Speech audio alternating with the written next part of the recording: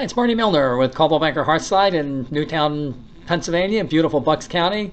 Hope everybody is doing well today. Another edition of my video blog with information about the real estate market, what's happening in Bucks County, Newtown, Yardley, all over the area.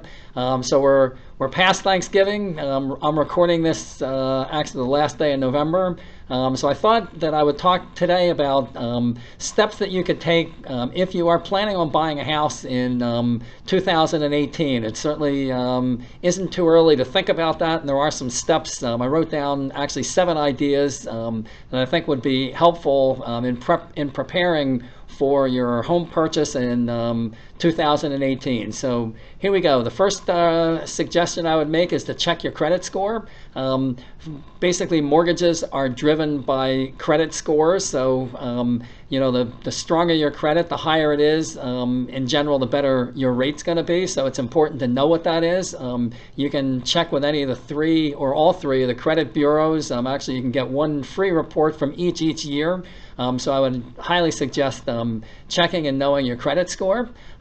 Second would be, especially with the holidays approaching, don't open new credit cards. Again, opening new credit cards could impact your score negatively. So, you know, if you're going to look to buy a house in 2018, probably a good idea not to open new credit card accounts right now.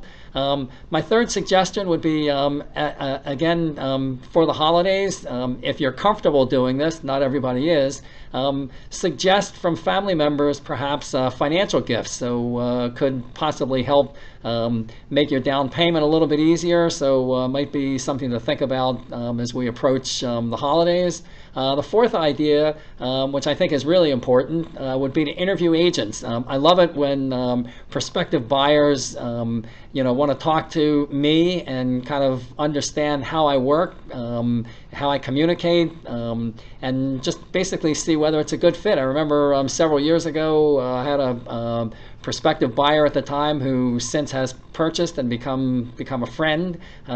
Sent me, I don't know, it was about a 20 questionnaire interview basically that I had to respond to in writing, and then she picked 3 people from that from those responses and interviewed in person all 3, and it was pretty comprehensive and interesting to go through that. So interview agents. Number 5, just keep your eye on interest rates.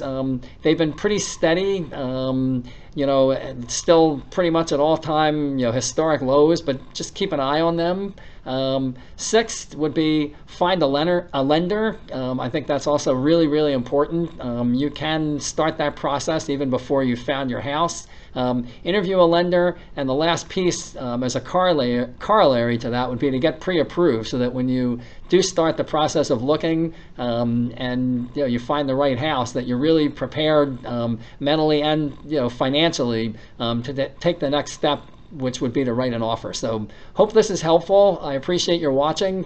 If you have any questions, be happy to talk to you. I can be reached by phone, 215-519-1399. Shoot me a text or an email. Be glad to talk to you. Hope everybody has a great day, and thanks for watching.